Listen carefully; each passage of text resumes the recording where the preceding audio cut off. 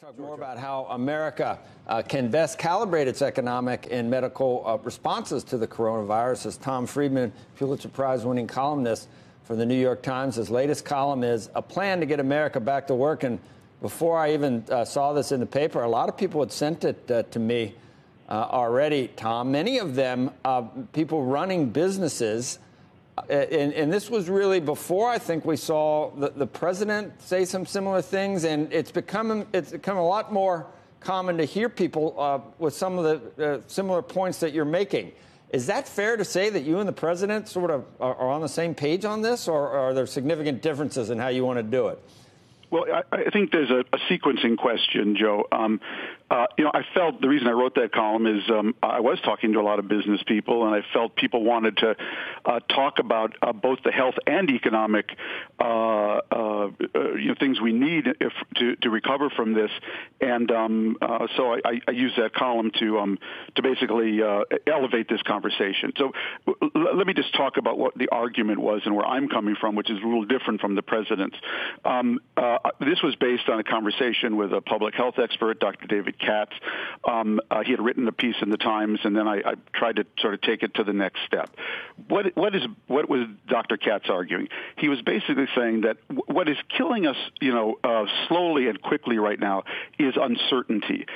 We've been told to shelter in place. We've been told to distance. Businesses have no idea, what's coming next. And so there's nothing worse for an economy or for a family at home than uncertainty. And so the first thing, I was arguing for in that piece is that we have a plan, and not based on the president's gut feeling, not based on what he woke up today or next day. What is the plan? Okay, and the plan that Dr. Katz offered, Joe, is 5 points.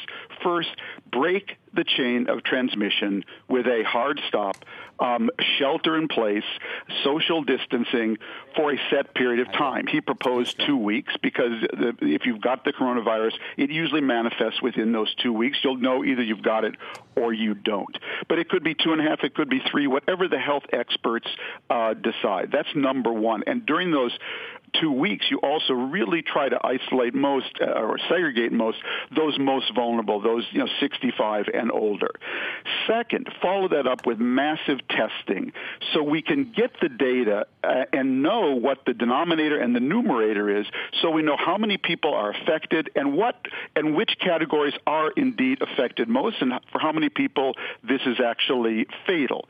Once you've done that for a couple weeks and you've got the testing data, then we can begin to pivot to slowly fold back into the economy or steadily fold back into the economy people now who have demonstrably don't have the disease and aren't like to communicate it with others, and at the same time have mobile testing units out there so we're also keeping track because not everyone's going to quarantine perfectly for those 14 days. Then you have another week or 2 weeks or 3 weeks of monitoring and verification. And over a month, you can keep rolling people back into the economy, and we can get back to work again. But, Joe, it depends on having that hard stop, that real social distancing that breaks the chain of transmission for 2 to 3 weeks, whatever. And my concern is in the country, some states are doing it, some aren't. The president yesterday in his briefing praised the governor of Nebraska kind of for not doing it. And that's crazy because we're one whole integrated country, and Nebraska is not going to be unaffected by this, or we aren't going to be unaffected by people in Nebraska who don't social distance. So I think I truly want to get the economy going again because it's also a health issue. If your dreams, your hopes, your career, and your savings have been crushed, you're going to be sick from that. If you can't get into the hospital for your weekly treatment for cancer or anything else, you're going to be crushed by that. So we want to balance the two, but the way you do it, the way you maximize that, Joe, is if you have a very clear 5-point plan. Whatever it is, that's what I think business wants. That's what mom and dad want.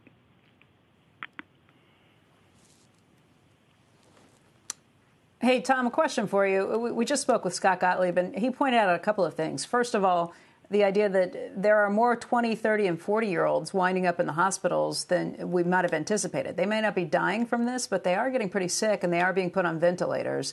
And there are going to be long-term ramifications from this disease, breathing issues that last for some time to come. What do you say to that? I've heard that, and I'm not a doctor. I'm not a medical expert at all, but I have asked the doctors I've been talking to about this. And that's why we so need testing and data. Because were those people all with pre-existing conditions? I don't know. I just have no idea. What percentage are they of the total number? Mm-hmm. That's precisely why you need to have a social distancing period, a sheltering in place while you're doing massive testing. So we make the pivot to people going back to work based on understanding the exact stratification, of the people who have been hit by this disease and who we can fold in most quickly and most easily.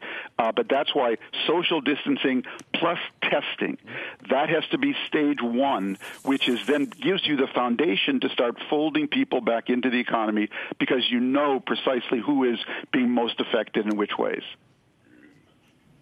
Hey, Tom, just in terms of the timeline that you're thinking about relative to the timeline that maybe the president or others are thinking about, given what we heard from Dr. Gottlieb, given this idea that masks would not be available or N95 masks not available en masse for the public, if you will, for at least a month from here. And the testing clearly, I think it's hard to believe, is going to have ramped up to such an extent that you could have, even 50, 60, 70% of the population back at work to do it the way you're talking about. And I think we all want to get back to work as quickly as possible. What does that timeline, though, look like to you? You talked about 2 weeks. There's these other sort of steps that probably have to take place. And then the other piece of it is 65 million homes are what are called multi-generational homes. So you have young people living with older people, and how you're going to adjust that in real time. Well, again, I have no opinion about it, Andrew, because I don't know about this. I can only tell you what the experts I've been able to talk to, are saying. And we have to be guided by, what is medically right and possible. And so that's why I say maybe it's 2 weeks, maybe it's 3 weeks. One of the things we did, because people rushed to send everybody home from college, we actually may have, advanced the spread of this, because then young people went home. They were with mom, dad, grandma, grandpa. We might have been better off having those young people actually stay in place in school, where they were. And that's why, I am guided entirely by what the medical experts say. And if the medical experts say that, it's going to take 3 weeks precisely to get all the medical testing equipment out there, then it's going to have to be 3 weeks. I think people will tolerate, Andrew, 2 weeks, 3 weeks, 4 weeks, if they think you have a plan. If they think you have a plan, and every day the president comes out and says, we have a plan, we said we'd do this on day 3, and here we are on day 3, day 5, day 7, I think people would be much more reassured than if they felt that we were kind of making decisions on the fly on gut feelings and not on the basis of the best science and the best technology. And that, to me, is what's been missing here.